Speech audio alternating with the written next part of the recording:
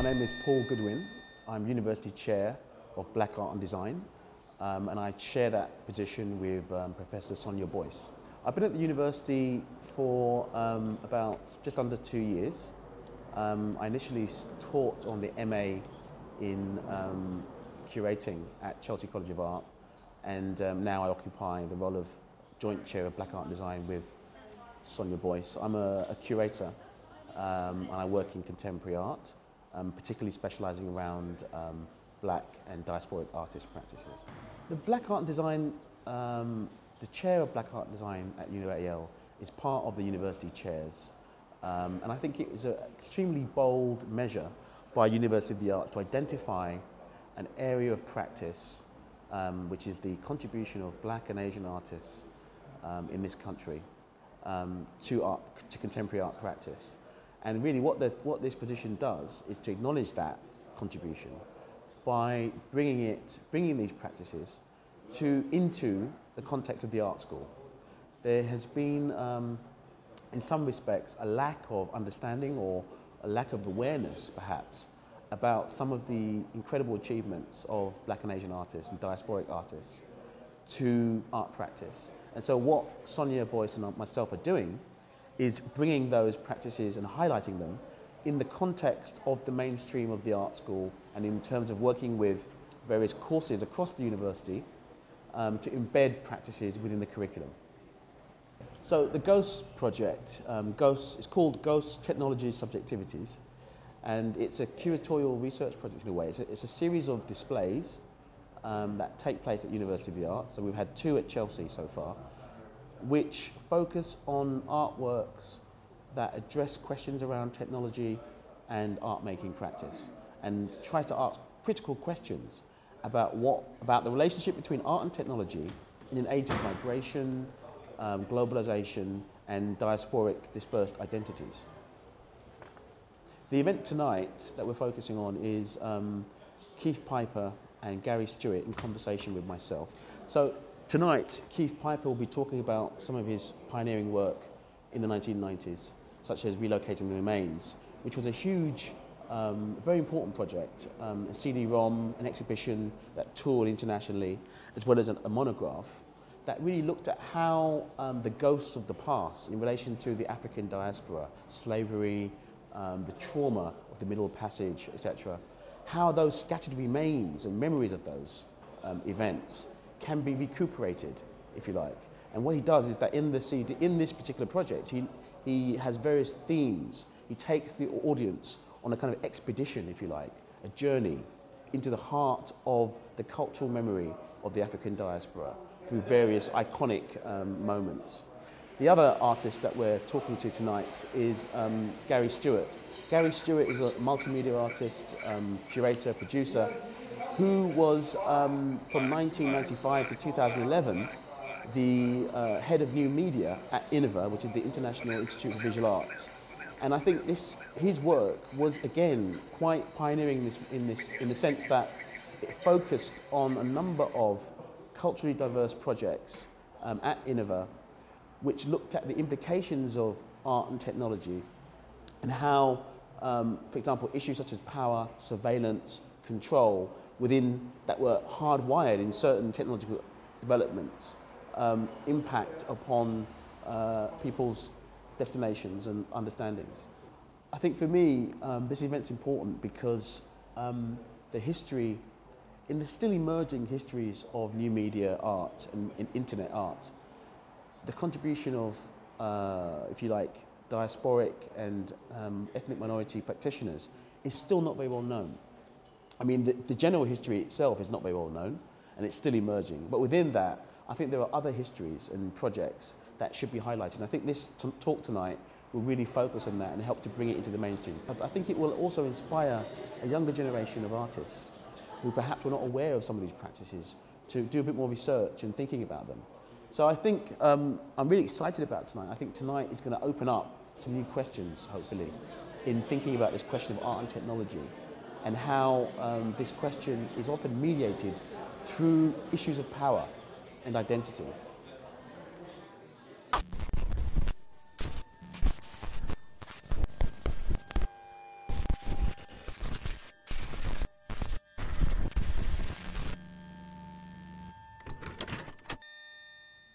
So what is GHOST? What is this project that we've been working on? Well, it's a research project, really, that I'm developing with Sonia Boyce at the University of the Arts, that features a number of key artworks from a range of artists around exploring ideas around technology, subjectivity, and contemporary art practice.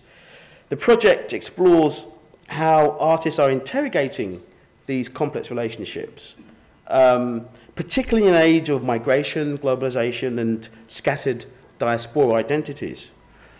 Questions around how artists are engaging with technology, both in thematic terms and as artistic strategies and mediums, I think are becoming increasingly central in relation to current debates in contemporary art. There's been a huge proliferation of artistic projects, books, exhibitions, web-based initiatives that are really attempting to understand and articulate the meanings and effects of artistic production in what can be called a techno-cultural age. In other words, an age where technology and culture are becoming increasingly intertwined, and in some respects, perhaps indistinguishable.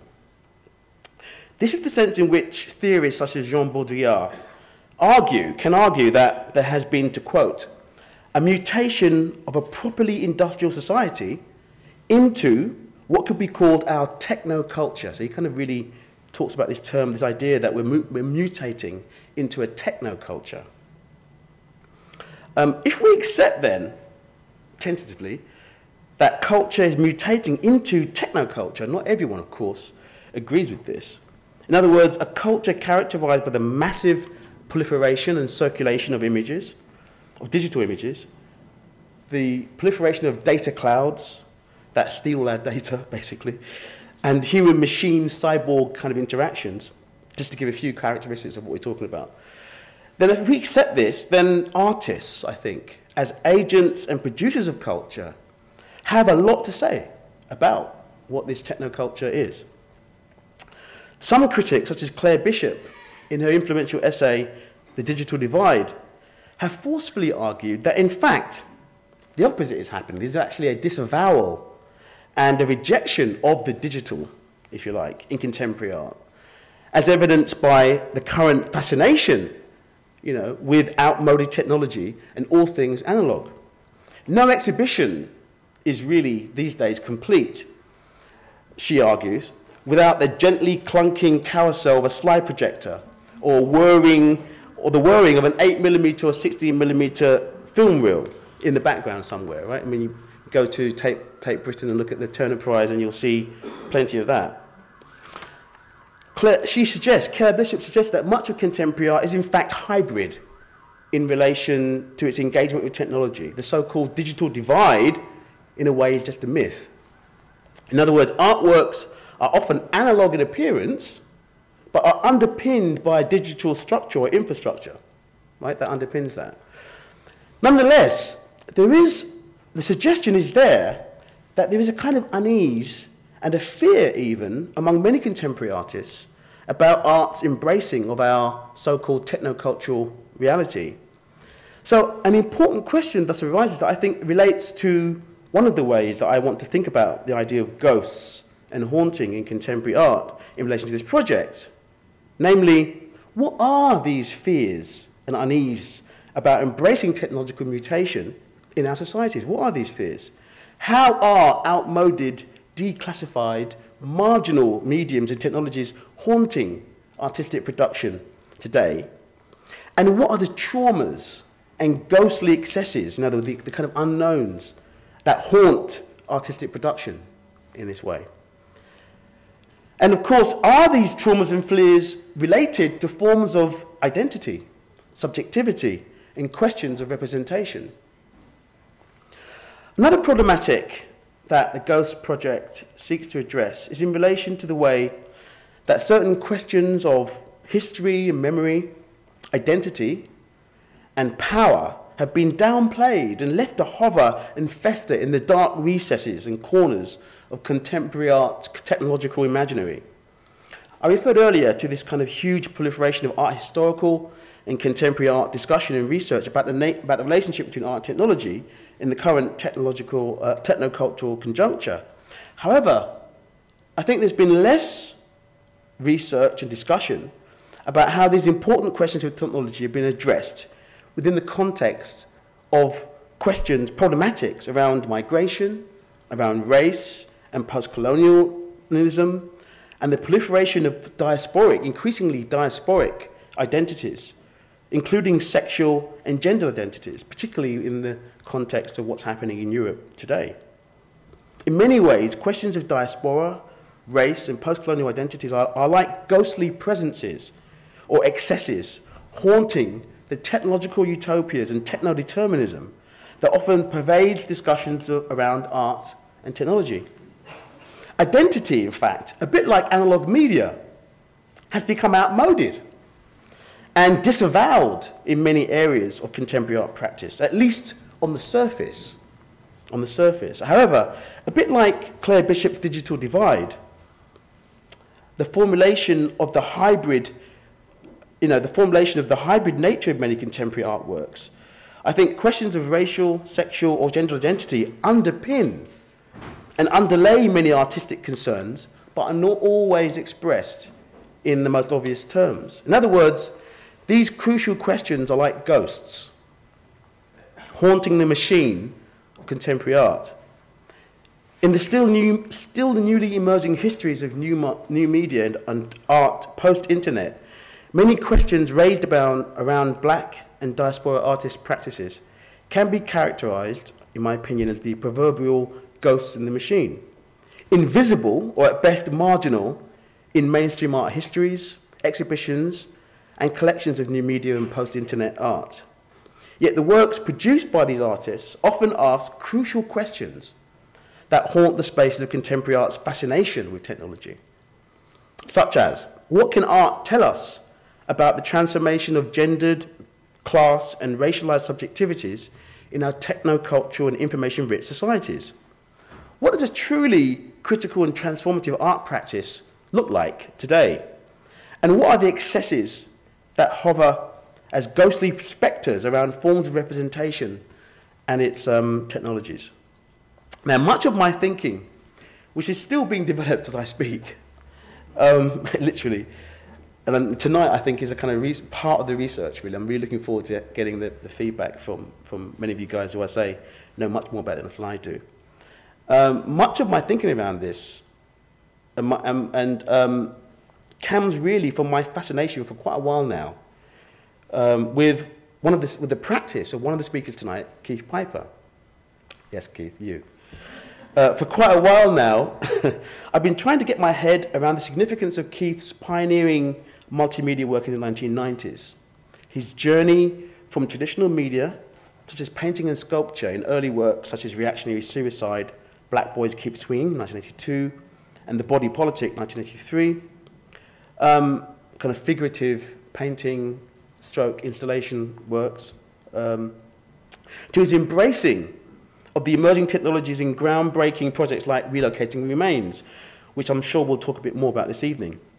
So I've been fascinated with this work, in a way, and this period, for two reasons. Firstly, works like Relocating Remains, which was an exhibition, a CD-ROM, and a monograph, poses crucial questions in relation, I think Keith might talk about that, hopefully, tonight. Well, maybe.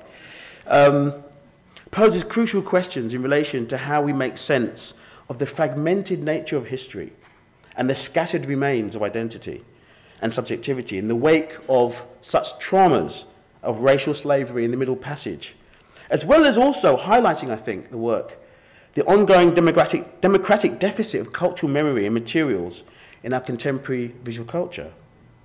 But Keith's work, I think, poses this in a dialectical way by suggesting that technology and art making can provide resources and frameworks in which people can begin to remold and make sense of identity by creatively combining and redeploying the scattered remains of cultural materials in new and innovative ways. I'm sure Keith is going to refute that in a few seconds, but anyway. Secondly, I think the other way, I've also been trying to get my head around why Keith's work from this period though acknowledged in many quarters as pioneering internationally in many ways, is not really better known, particularly in the UK. At 6 o'clock in the morning, I realised that I hadn't been to sleep yet.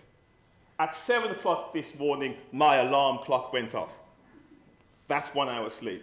And so therefore, the world is looking fuzzy. I'm not really functioning. I'm noticing that in the audience are some of our greatest black minds of this moment. There's Sonia Boyce. I'm just hoping that they will just give us an easy time, you know, because we're kind of in slow motion. However, this whole thing basically coincides with, what is that? Oh, it coincides with a kind of broader project which I'm working on. And in connection with that project, I've prepared some kind of rough DVD sort of commentaries, which are quite short. However, they describe a number of projects which are of sort of interest to what I want to speak about this evening. And so these are kind of two really short clips, and I'm hoping that I don't get it into too much trouble with Paul for kind of running over for time. However, they describe a kind of project, or they describe two projects which I'm working on, which are connected, which kind of raise some of the ideas and questions which I would like to consider. So let me just see if I can just play the first one. And we might want to kill the lights or something. Is it? Robot bodies refers to an ongoing body of research dating from the first staging of an installation by the same name as part of IZEA Revolution at the Blue Coat Gallery, Liverpool, in September 1998. This work was further developed during a period spent at Carnegie Mellon University in Pittsburgh, USA, culminating in the second version of this interactive installation, staged initially in April 2001. One of the key starting points for this project was Karel Čapek's 1920 stage play, Rossum's Universal Robots. In this work, Čapek famously deployed a term derived from the Czech term robota, meaning forced labour, to describe the mechanized members of an industrially fabricated slave class who stage a revolt against their human masters. This terror of an enslaved underclass and its potential for insurrection has formed a core theme in robot narratives throughout science fiction ever since. In this project, I argue that this terror of the mechanized other has often acted as a metaphor for racial difference, within which the mechanized otherness of the robot stands in for the physical otherness of the black body. Within this dichotomy between the machine as symbolic other and flesh as the symbolic norm, the android, classically understood as the machine masquerading, sometimes covertly in human guise, and the cyborg depicted as the conjoined human-machine hybrid, also occupy specific symbolic spaces within discourses around otherness, difference, and racial anxiety. Within the work, Robot Bodies, these three categories of mechanoid are encountered through an interactive interface featuring three constantly morphing bodies, allowing the user to explore notes on the dissection of a robot's body, notes on the dissection of an android's body, and notes on the dissection of a cyborg's body. Each category revealing fragments of imagery from key science fiction films and texts upon which this project is based. Clicking on the body of the robot takes the viewer into an interactive space in which text and visual elements are revealed through a process of haptic interaction. For instance, the definition of the robot, alongside the Czech origin of the term, is referenced, alongside a clip from the 1956 movie Forbidden Planet, in which the robot character Robbie is described. Robbie is simply a tool. Tremendously strong, of course. He could quite easily topple this house off its foundation. Navigation buttons allow the user to progress through a series of interactive spaces. Within each space, a voice passage is activated, paralleling the robot alongside historical and societal framings of the black body, juxtaposed with further notes, texts, definitions, and images. Here, for instance, The explicit physical otherness of the robot is parallel to historical discourses around the explicit physical markers of racial difference. Those visible differences in the form of the entity are marked and impossible to ignore. The alien configuration of the robot is proposed, implying ways in which similar notions have been applied to the black body. In respect of their physical dimensions and fabric, they are entirely alien. In relationship to the assumed power and durability of both the robot and the black body, their physical power and durability is often unsurpassed.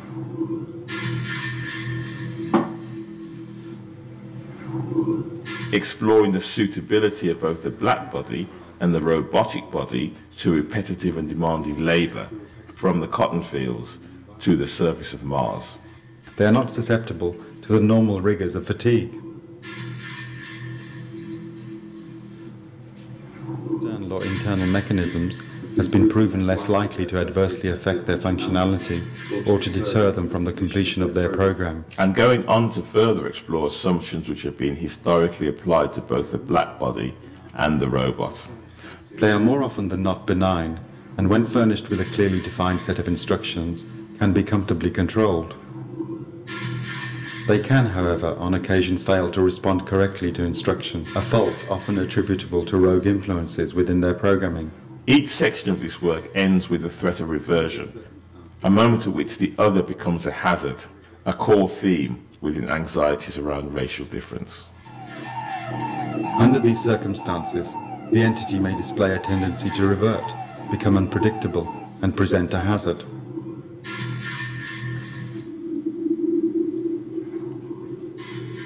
In a similar way, we are invited into the space of the cyborg, in which a definition of the synthesis of the organic and the cybernetic, the integration of meat and metal, is introduced. Once again, a series of voice passages guides us through the work. We are reminded that the cyborg is part robotic, and therefore the inheritor of all the physical power and durability of the machine body. In their fabrication, they are characterized by the integration of parts from a range of sources. In part, they inherit all the qualities of physical strength, endurance and durability which the antecedents of those parts of their anatomies would suggest. We are also reminded that the cyborg is also part normative human. In other parts, all of those qualities of judgment, self-reflection, and the operation of conscience are inherited. On happy occasions, the dual operation of these disparate elements creates an entity of formidable abilities. We get the best of both worlds. The fastest reflexes modern technology has to offer, onboard computer-assisted memory, and a lifetime of on-the-street law enforcement programming. It is my great pleasure to present to you RoboCop. At other moments, the blend becomes a tragic one. Part wars against part, struggling for dominance within the body of the entity. However, the cyborg is also seen as a split body, within which the organic norm and the mechanic other are seen to be in conflict. This echoes the dilemma of the so-called tragic mulatto, in which the character is divided between racial identities which are characterized as incompatible. Once again, this creates anxieties around the threat of reversion and the terror of the entity becoming a hazard. Under these circumstances, the entity may display a tendency to revert, become unpredictable, presenting a hazard.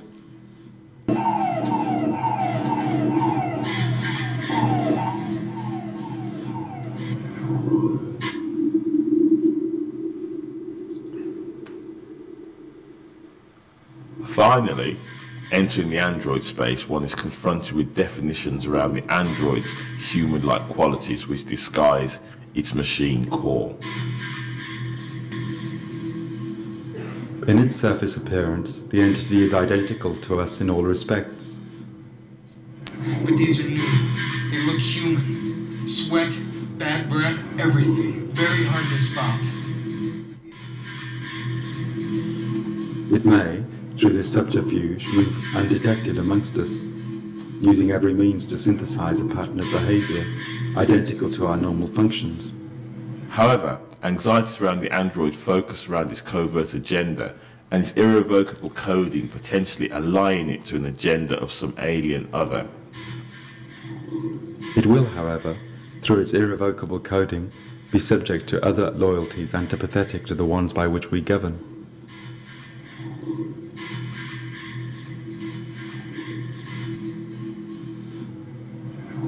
It will move amongst us using its invisibility to carry out its hostile agenda.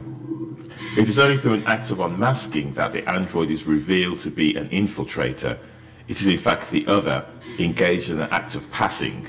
It is masquerading as the norm. Only when exposed will it reveal its true malign identity. Once again, a scenario of terror and hazard is evoked. Under these circumstances, the entity may display a tendency to revert, become unpredictable, and present a hazard.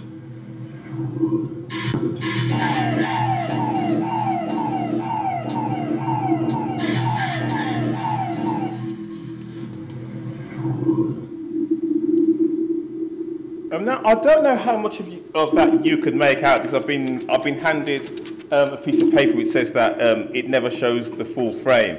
In a sense, you needed to see the full frame of the piece. So I do apologise about that. But I hope you actually got a sense of kind of how that interactive piece works. I'm just going to quickly go down to the second piece, and I do apologise. This piece is in progress. It's a pretty short piece, and so it does contain huge holes, both technically, conceptually, theoretically, and in all other ways. But it's the beginning of a process. In the ongoing project Robot Bodies, I argued that the mechanized body has functioned as an allegorical stand-in for the racial other in a number of key science fiction texts. In code, I would like to further explore the proposed dichotomy between the organic norm and the machine other in relationship to the computer and the language, software and coding systems that are used to communicate with it. Classically, within any first encounter with the other, a shared set of communicative codes need to be established. These are often constructed from a negotiated amalgamation of sounds, signs and gestures taken from the language systems of both parties and combine into a new language system, which is sometimes referred to as a patois. The expressions "we ya say" or "we ya say" can literally mean "what are you saying?" or it can actually mean "how are you doing?" The same could be argued of the interaction between humans and computers. The space between the machine code within which computers conceptualize the world and human language systems needs to be bridged by an interlanguage or cyber patois that contains syntactic fragments from both language systems, which, through a process of negotiation, are combined into a newly configured language system, a patois, which can be adopted, understood, and employed by either party. In relation to this, I am specifically interested in the historical development of a cyber patois called Lingo, which was originally developed by John Henry Thompson in 1988 to provide the interactive scripting environment for a multimedia authoring package called Macromind Director. Developed from an earlier software package called VideoWorks Interactive Pro, Director became the principal interactive authoring environment used by digital artists and designers in the construction of CD-ROMs, animations, games, and interactive installations and environments throughout the 1990s and beyond. Many of the seminal digital and interactive artworks produced during this period had J.T. Thompson's Lingo engine at their core. In relationship to my own interactive work, such as Caught Like a Nigger in Cyberspace, Relocating the Remains, Robot Bodies, Ghosts in the Archive, and a future Museum of the Present were all produced using Director and Lingo. The debt which all of us owe to J.T. Thompson's pioneering work on Lingo is therefore vast. John Henry Thompson was born in Hackney, London in 1959 to Jamaican parents. Moving back to Jamaica at the age of 1, he returned to live in Essex at the age of 5, until at the age of 12 his family moved to Brooklyn, New York. In 1983, Thompson earned a degree from MIT where he majored in computer science with a minor in visual arts. He was able to continue as a technical instructor at MIT, developing systems for the Visual Language Workshop, a space in which he was able to expand his interest in marrying visual things with computers. In 1987, he joined Macromind as one of their then team of 6 engineers, developing a number of projects, including his groundbreaking work on the Lingo scripting engine for Director. He continued as principal engineer until he left the company in 2001. My name is John Henry Thompson. And you're the internationally renowned Jamaican computer scientist. That's what they say. And the inventor of the Lingo scripting language. Correct, yes. Could you tell me what Lingo is exactly? Lingo is the scripting language in a product called Macromedia Director, now called Adobe Director.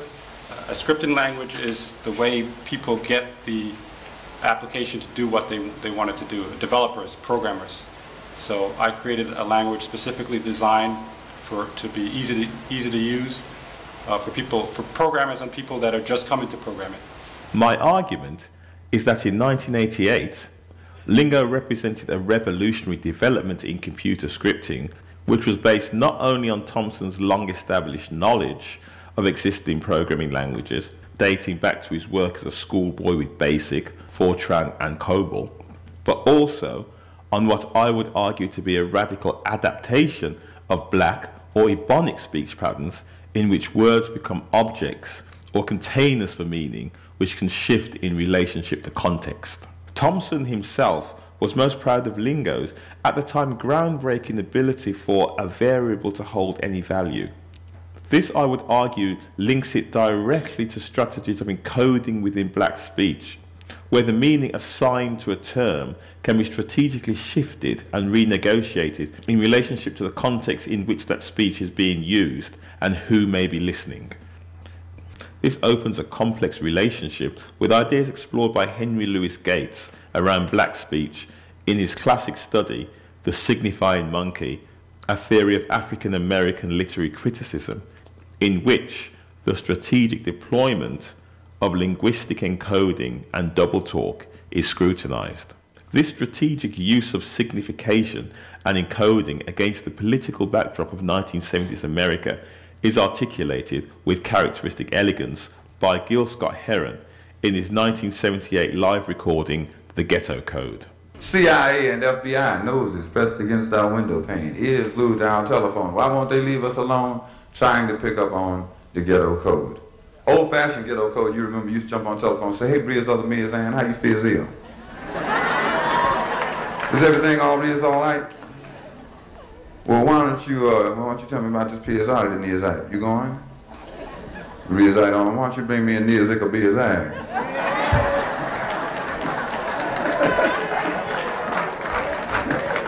Yeah, and if you get back to Steers, why don't you bring me some beers and beers so I can read as old as it is up. I appreciate it. I know whoever it was they was paying to listen in on my phone had to be saying, well, did it, damn if I know. Or, to conclude this section, ideas around sonic encoding, with their probable roots stretching back to the talking drum of Yoruba culture, is here replayed to comic effect by Will Smith and Biz Markie in this scene from the 2001 sequel, Men in Black 2, directed by Barry Sonnenfeld.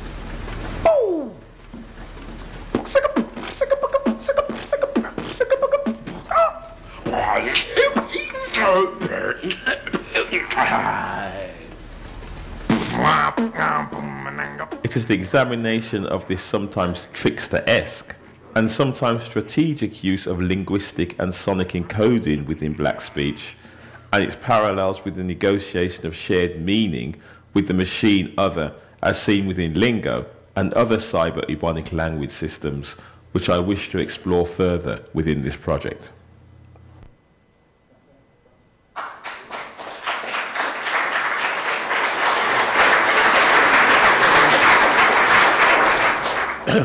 Okay, so my name is Gary Stewart. I'm an artist and multimedia designer. And my particular involvement with this project has been an invitation to look at the period, particularly from the mid-90s to about 2005, the period where there was a huge explosion of kind of like new media around contemporary arts, and to particularly look at the way that those early pioneering artists who were looking at the emergence of the World Wide Web and internet art in around '96, how they worked with designers and other people in terms of realizing and translating their work from physical kind of like work to the virtual internet space. And in particular, I've been invited to talk about the period when I was head of multimedia at a place called Iniva, which is the Institute of International Visual Arts. And this organization, along with exhibitions, publications, research and education, was one of the pioneers of kind of developing a space for artists to develop work on the internet. Okay, so Liminal was a project which was curated in 2009. And it really was about looking at this question of the city, technology, networks, and cultural diversity. And let's see. I want to, in particular, I'm going to end by just simply showing, well, or talking about one of the pieces of work called Frictions of Distance, which was, I mean, it was difficult choosing this project. There were, I'm quite proud of the project in terms of the artists who contributed to this, but I just thought, you know, let's end on this one, which is a telemedia project. So it's a connection created between Riverton Place in Old Street and the French Cultural Embassy in Cambodia. And these two artists created this link which enabled people to see the respective footsteps and presence of people at the other side, okay? And these kind of graphics here were embedded with information and data and shared between the two sites. I'll just perhaps just play this bit here.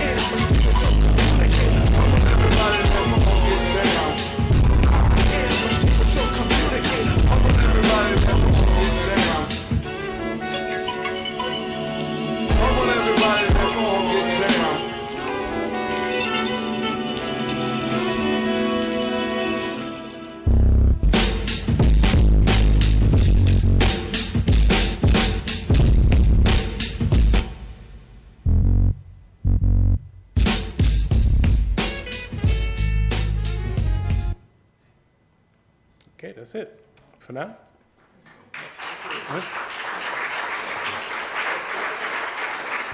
Keith, thinking about your work that you've shown us here, kind of work in progress around robot bodies and code, which particularly robot bodies, there is something you mentioned about the frame and being able to access that. There is an interactive element to this work. Yeah, it's I wonder interactive. How this compares to, for example, Relocating Remains in 1997, which also had a kind of interactive approach, the beginnings of that interactivity. And I wondered how that's evolved from Relocating Remains to robot bodies. That's interesting. That's interesting because, in a sense, they were, well, sort of the beginning and end of a process. I mean, they are works which are connected in that they both try to use interactivity as a way of organizing content. So you're attempting to kind of set up a space in which the user can access different kinds of content through going through different pathways. And so it's using interactivity as a way of organizing that kind of process. I think quite soon after doing the Robot Bodies piece, I keep on calling it a work in progress. So in fact, it's been a work in progress for the past 15 years, which was really scary when I saw the date of the original work. And in a sense, that was it's a piece which also coincided with my loss of kind of optimism about gallery-based interactivity, about placing some kind of interactive device within a gallery for audiences to interact with. And that was sort of one of the last works which I did, which actually explored that, which actually used that. And there are reasons for that. You know, there are reasons. You know, I'm becoming quite disillusioned with the idea of the click frenzy, that when people are confronted with the ability to interact with something, it's just about the interactivity as opposed to about the content. So people just click a lot, but don't give time to actually listen or absorb something. Whereas, you know, in video, linear video, you sit, you watch, you take stuff in. And so in a sense, it's interesting to just pose those two pieces, because Robot Bodies really was one of the last times that I wanted to use interactivity in that way. If that makes sense. Okay, I think there's so many things that we could talk about, and there's so many questions I'm sure you want to ask. So let me just quickly open it up to anyone in the audience want to perhaps put your hand up. Matthew at the back there. Paul, earlier you mentioned people might know that a lot of my work is as a painter. And I heard Paul was mentioning earlier about outmoded works of art. I don't know if he was talking about me, but... But I am actually quite a tech-savvy person, and made sort of work in... I was taking a position. I wasn't saying that, but I think that it works out. No, this is really a question for Keith, actually, because I've made work in all kinds of media, including website and video and stuff. And I think of myself as being quite kind of tech-savvy, and, you know, even though I am almost a pensioner. But I bought the book, Relocating the Remains, a few years ago. And as you know, it's got a CD-ROM, and probably some of the younger people in the audience will never heard of a CD-ROM, they don't know what it is. But it is actually supposedly a very advanced piece of technology. And I put it into my sort of fairly new CD-ROM player the other day, and it kind of almost broke it. Yeah. And so I wanted to know, from your perspective, what you think about the question of obsolescence in digital artworks, because you know, there's this problem, isn't there, of works which you can make in a particular format, and then a few years later, we can't see them, because I can't see the Relocating the Remains interactive CD-ROM, because it just won't work in the current sort of latest technology. Obsolescence is a massive, massive issue with work made between, I mean, there is actually, you know, it's like the mid-80s or the 90s. Yeah. I've heard people giving talks about having a mountain of SideQuest drives in their studios. I don't know if anybody knows about the SideQuest drive. It was a way in which work was stored, you know, in the 80s. And there is no way of reading a SideQuest drive now. So all of this work, and I have in my attic a box or boxes of SideQuest drives, you know, with work on, which there's no way I can access. You know, and there are other things like that, other drive types, which, you know, everything which is on them is impossible to access unless you find somebody who's kept alive some machine where you can transfer. So this is there's a massive gap just in terms of the archive of work, because there's so much which can't be accessed. I mean, the other thing would be things like, you know, all of those CD-ROMs, the CD-ROMs which I showed, the anti-ROM, the whatever, all those ones. You know, there's almost this built-in obsolescence, and it's, you know, mostly on the Mac, isn't it? Because Apple is so ruthless in terms of just pushing new operating systems, which basically break anything which was made on the older operating system. You know, it's not as grim as I thought it was in terms of relocating the remains and other things, because I think, you know, they can be rebuilt to run on current tech. Apologies, but you're absolutely right. There is this built-in obsolescence, and it is a massive issue. What's interesting about Relocating the Remains project is that what principally remains of it is the book, which is a very ancient technology. And that's how I, for example, really got into that project. I mean, there is a kind of archive of the project on the Iniva website, which you can kind of look at. But the principal output from the project, which, you know, was a very pioneering project at the time, is actually a book. I'm Carol Dixon, Sheffield University. I just wanted to ask about audiencing, because Keith, you mentioned that you were sometimes a little disillusioned about the gallery space for showing certain work. And I wondered whether, as artists, the two of you had thought about how you want your work to be shown now in the digital age. Are you producing for screen, or are you producing for bigger projections or for gallery spaces? How do you think about the audiencing of your work?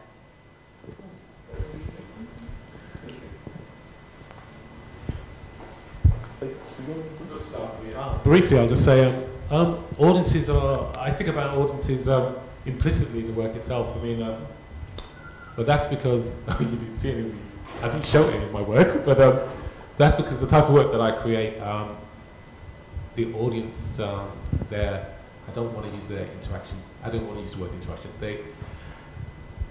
The dynamic of the way that the audience is implicated in the work itself is an important part of the way it's received. You see what I mean? And that's both for the work with Trevor Matheson, I do double morphology, and the work that I do at Queen Mary Brazil, if you see what I mean. That isn't to say that I make the pieces of work with the audiences in mind, but rather that it's constructed in such a way that the dynamic changes and as a consequence of their kind of involvement in the piece itself. Okay, well, I'd like to round up there just to say that the Ghost project is an ongoing project. I'll be looking at more works, more artists, and there'll be other events. So please keep an eye on the UAL website for updates on that, and also on Facebook.